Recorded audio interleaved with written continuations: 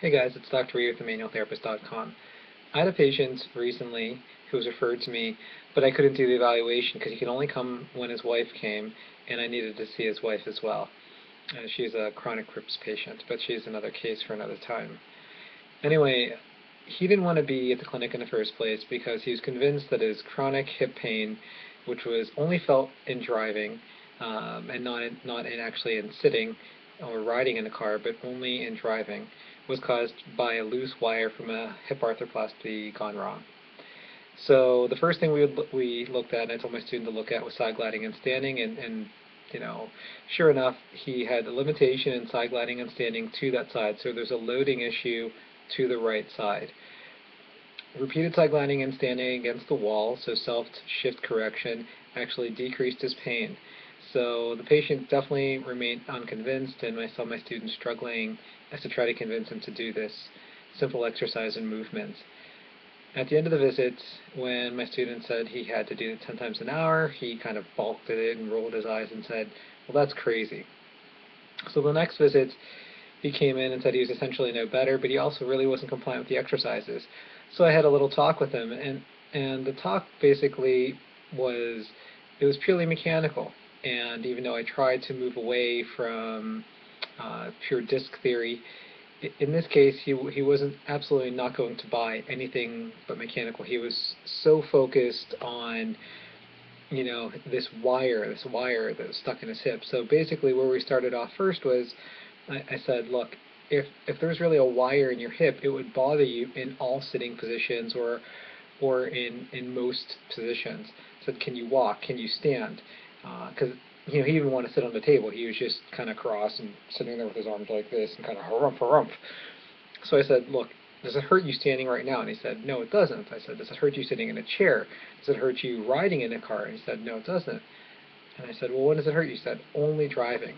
I said, look, there's got to be something mechanical about this, and more than likely it's your back versus your hip, because there's a lot of different positions and movements like stairs and squatting and lunging and all these other things that don't bother you, but only sitting and driving does. So static sitting plus driving is what bothers it. And the difference between driving is that your hip is a little lower than your knee, and this being your right leg, your knee is raised up a little bit.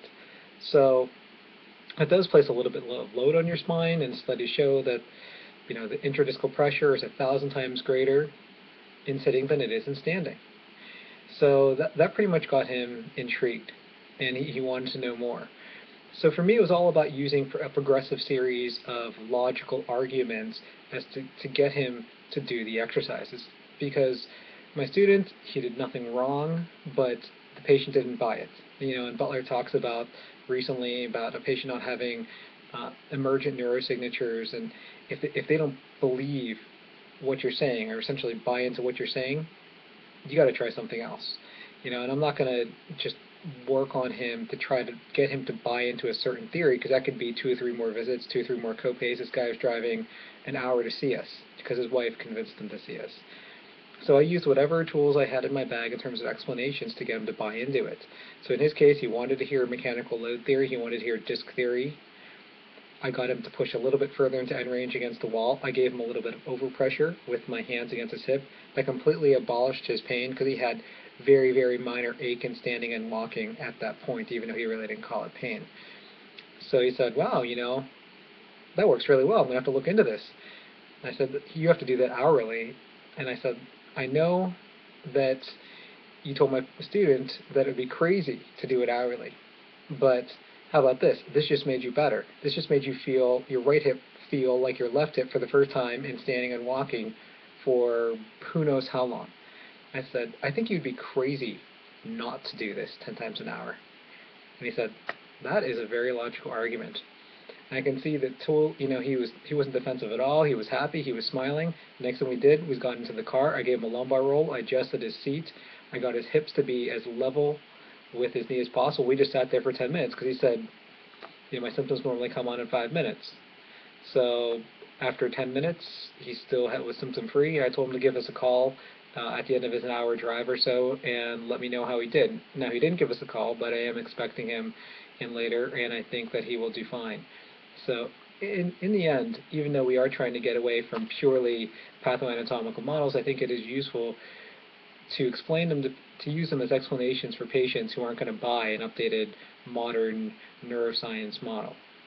Uh, so that's the vidcast for this week. And any questions, you can email me.